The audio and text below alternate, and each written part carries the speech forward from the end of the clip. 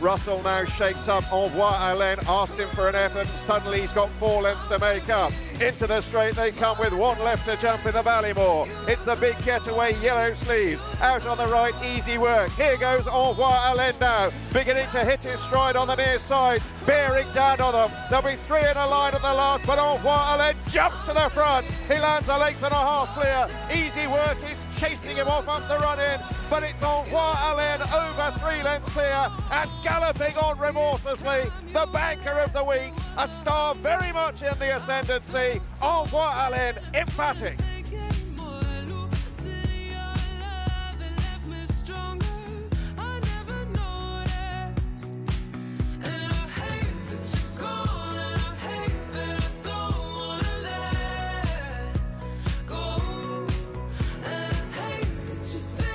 Heading towards the home turn. They have 2 plain fences to jump. Allaho and Minella Indo have always been 1 and 2.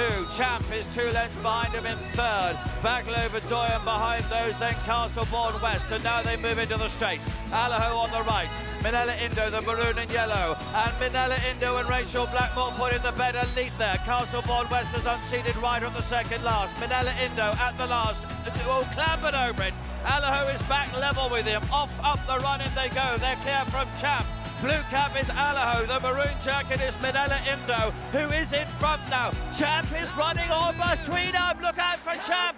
Minella Indo, Allaho together. Champ storming through. Barry Geraghty on Champ has lifted the prize late on.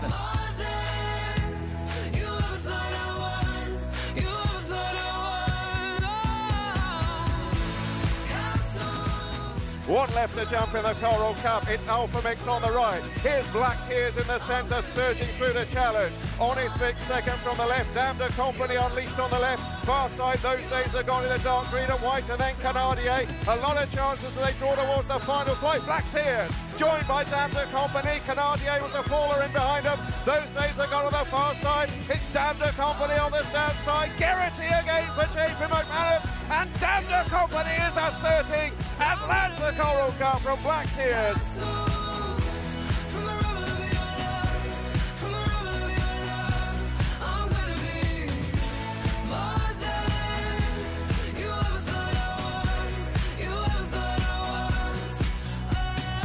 And it's still Paletolo, moves round the home turn with the advantage, and he's gone on by 2 or 3 lengths. Bundoran in second, Dynamite Dollars in third. On the left is Defi de Searle. 2 plain fences to jump. Politologue up and over that safely, landing with a 3-length advantage. Dynamite Dollars and Bundoran second and third. Defi de Searle behind those in fourth. A jumping exhibition from Politologue. He's been in front most of the way. Defi de Searle and error at the final fence. Into the closing stages, Politologue and Harry Skelton in front. Tiring a little bit in the closing stages, but he's run ragged this afternoon. He's jumped superbly. A 5th festival run, a 1st festival victory. The champion chasers, Politologue.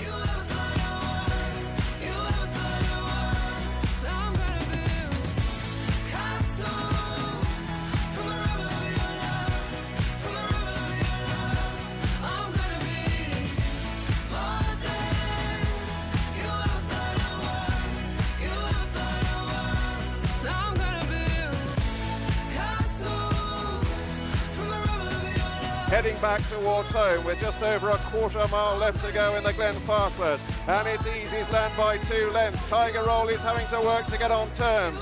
They're miles clear of Urgent de Gregan and then Diesel Dallier, and it's Easy's Land now heading towards the last. Tiger Roll has still got a couple of lengths to make up. He's under firm pressure. Easy's Land into the wings of the 30th and final obstacle. He gets over neatly. He's 5-6 lengths ahead of Tiger Roll, who's given his all, but he isn't getting any closer. And Easy's Land is staying on stoutly on the run to the line. It's victory for France in the Glenfarclas, and for Jonathan Plouguereau, a tremendous day for JP McManus. Gets better still as the David Cottin train Easy's Land runs riot to win.